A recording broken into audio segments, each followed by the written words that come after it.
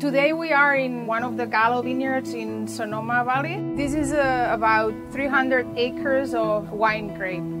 This year we've had already 3 episodes of heat spikes with the reservoirs emptier than they were before because of the drought. So we have a certain amount of water to go through the season. That is where adjusting irrigation as much as possible to the water needs and not wasting a single drop is going to help us.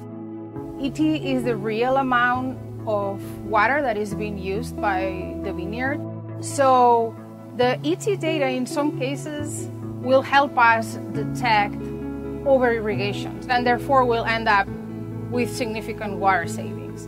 In other cases, it's going to help us to distribute better that water at every moment in the season.